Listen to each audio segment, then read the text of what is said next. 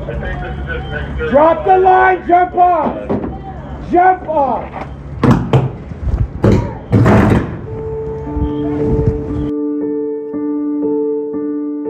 My name is Mike Rogers.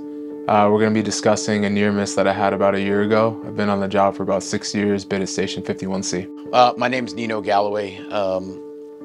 In the date of the incident, I was operating as the public information officer. Captain Jay Ward at Station 51C. May 10th, about a year ago, we were responding to an M-level fire.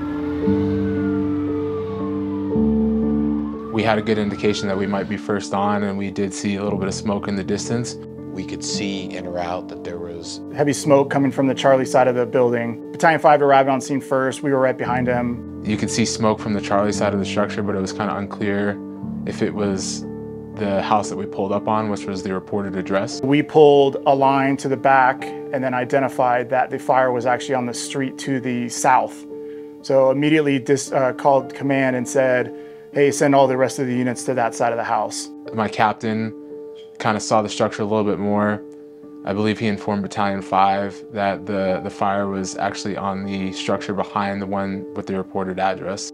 Grabbed my turnout gear, went up, engine 51 had stretched the line, and my goal was to capture pictures, catch those guys working. When we got there, that structure that was reported initially to be on fire was not on fire, and it was the one behind it on the Charlie side. We already had a line in place. There was multiple palm trees burning. The whole backyard was basically on fire. The wall that separated the house that we were at from the one to the south was short, was about a 4-foot little wall. When I was walking up, one of the firefighters was running back to grab a ladder. And when I got back there, just let the captain know I was back there and I was filming and taking pictures.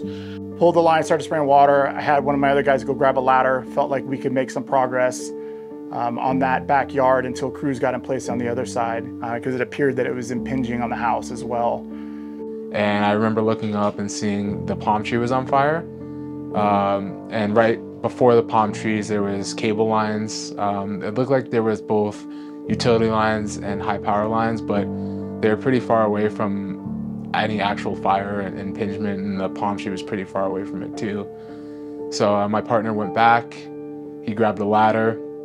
I was charging the hose line. The plan was to try to get close to the palm tree because when I tried to spray the palm tree from the location I was at, it just wasn't quite reaching. It was pretty tall. Identified at that point that there were power lines that went across the backyard, but they were not directly involved in the fire. They were off to the side where the poles were approximately 6 to 8 feet from direct flame impingement.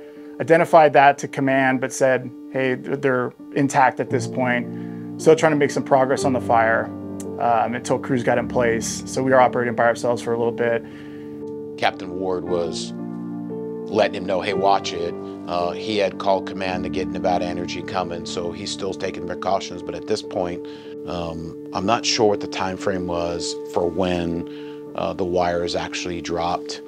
But I saw the wires drop between Rogers, who was on the ladder, and then the Zimmerman that was standing behind foot in the ladder. Next thing I know, Nino kind of nudged me and said, hey man, looks like there's wires down, and visibility was pretty poor. So tried to trace the wire back to see where it was coming from, and at that point it arced. It arced, and when it arced, my voice was no longer, hey, you see that? It was more yelling, hey, stop what you're doing. And I believe the recording will kind of outline what that is.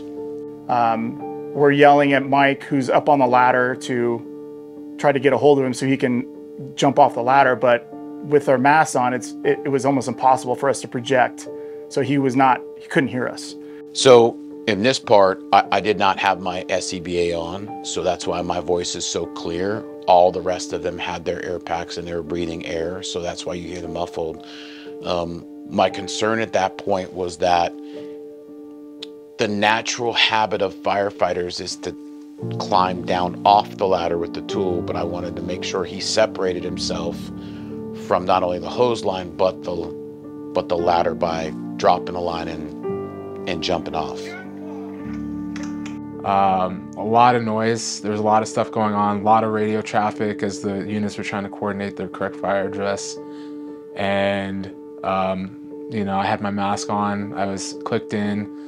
So I was spraying, and I just remember like the sound of the water, just trying to do my best to make sure that the palm tree didn't catch any exposures. Just listen to radio traffic, listen to what my crew is saying behind me.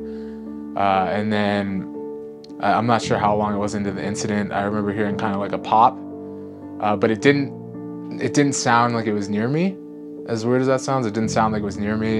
And I remember just kind of looking around a little bit to see if there's anything going around, and I didn't. Then I heard, I kind of heard muffled yelling, and I heard firefighter Galloway, our PIO at the time, I heard him yelling, "Jump off the ladder." Mike, watch your back. We're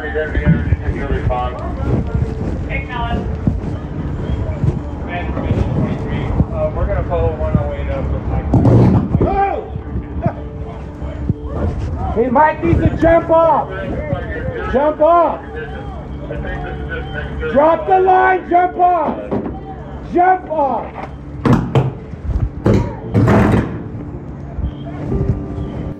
The only reason that he was able to hear us was because the Nino had his mask off and he was a little ways back, was able to yell to get Mike's attention. It was loud. It was, again, the radio traffic, that it took me a second. I turned around and I remember making eye contact with him, and he said very clearly, "Drop the line and jump off the ladder." Drop the line, jump off. Jump off. And at that point, when Mike acknowledged us, it was like, "Hey, jump off the ladder," which he did. And after he jumped off the ladder, it arced again. It arced maybe one or two more times, but the second one was probably the loudest one. I do sometimes on the fire ground, you end up just being lucky. The captain caught it, the firefighters were paying attention, and they were able to walk away. So at that point, I contacted command and said, "Hey, the lines are down. There's a hazard back here." We backed out, gave him my PAR, and then we basically were just staging on that side until NV Energy showed up, and until we could actually resume any kind of firefighting operations. If I ran a call like this again, I think there would definitely be that index of suspicion in the back of my mind. On that particular call, if it was the same thing the same time, I think we would still have done the same thing. I felt like it was very unusual for the line to have failed like it did in the area that it was. So it's easy for me to say now that I would have done something different, but it would have probably been the same. But if I was to run a call now, knowing how that happened, I would just have less faith in the lines, have more of a suspicion that they might fail, even though it looks like they're not going to. And that's what my big takeaway from that particular call was. Resting on some experience, knowing that you've got time before those lines fail, was probably one of those things where I should have reevaluated and been more aware of watching it more closely to when the lines went down. Again, we had bad visibility, but that doesn't circumvent me from not being responsible for the overall safety. And then just from the time that I recognized the hazard to the time that it failed and arced was short in my head.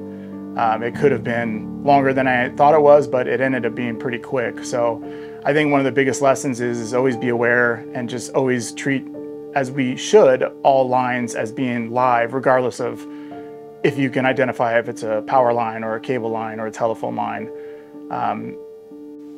The men on Engine 51 hadn't done anything wrong that day.